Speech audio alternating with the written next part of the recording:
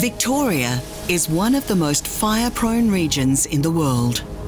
Bush, grass and scrub fires threaten homes every year.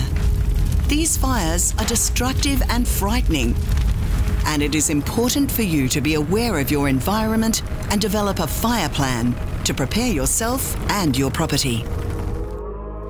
Human activity, such as campfires or using machinery near vegetation, often starts fires. But so can natural causes out of our control, such as lightning. Vegetation, such as trees and other plants, are fuel for fires. The more fuel there is, the greater the intensity of the fire.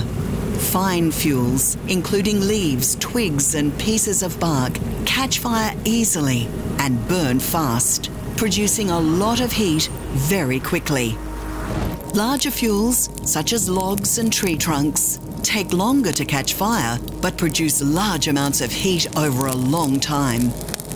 A continuous ladder of fine fuels from the ground to the tops of the trees can create intense and uncontrollable crown fires. Wind plays a big role in the spread of fires. Embers can be lifted by the smoke column and carried far ahead of the fire by the wind, starting new fires ahead of the main fire front. The type of vegetation also affects how a fire behaves. Open woodlands and scrub are more exposed to the effects of wind, and fire will spread more quickly than in dense forests. In scrub or coastal vegetation, fires can burn fiercely due to the large amounts of fine fuels. Plants, such as tea trees, often contain flammable oils. The wind can cause large showers of embers, which start new fires over short distances. Grasslands are open to the full effects of wind, and fires usually travel at about 10 to 20 kilometres per hour, but can reach speeds of up to 25 kilometres per hour in extreme conditions.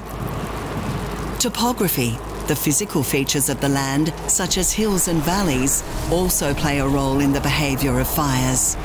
A fire travels much faster uphill and slower as it goes downhill. The wind can also be funneled through a valley, changing the direction of a fire. A wind change can be extremely dangerous. It looks like this community will be safe as the fire passes in the distance, but on a day of higher fire risk, the wind can suddenly change to a southwesterly, which pushes the fire to the northeast. When this happens, the side of the fire can suddenly become the new fire front, much wider and more dangerous than the original one. This can catch unprepared communities by surprise and have devastating effects. In major fires, many people have died following a wind change. Fires are unpredictable, so leaving early is always your safest option.